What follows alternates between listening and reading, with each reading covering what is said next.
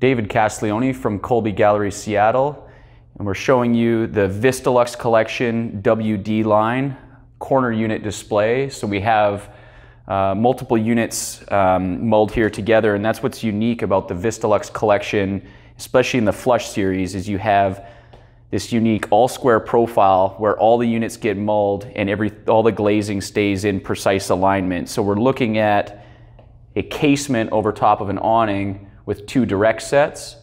And as we carry through this display unit, I'll show you we've got a posted corner detail stacked over another corner, and then a mull cap connecting over. So this could be used to cap over structure to connect two units together in the field. So as we come through this unit, we're looking at the mica finish, metallic fleck paint in Silver Storm. And so as we carry through this corner, we're looking at the door profile. And another unique feature of this product line is a 3-inch all-square profile on the door rails. So you have a top rail and the side stiles being 3-inch square, 5-inch on the bottom.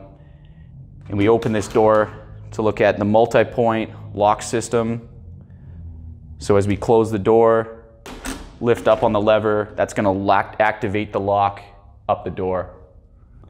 Here we are on the inside of the VistaLuxe Flush corner unit, and so we're taking a close look at the casement, the inside of the casement window. So the finish on this is pine, Ponderosa pine, with our ebony stain and double coat clear. We've got a wood wrap screen, so that'll conceal the metal screen bar with the matching wood species and finish. Multi-point lock, which activates a locking system all the way up the casement. And here we've got the ashlar handle. So that nests away, and as you activate that and begin cranking, smooth operation in a nice sleek handle.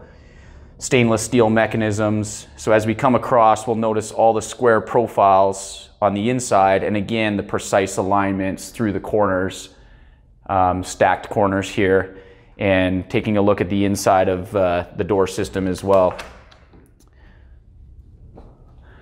On the top of this, we've got a electronic automated awning. So you'd hit the switch, and there's different ways that you can operate this through your home automation systems. So as we come to the exterior here, we can see that awning cranking open.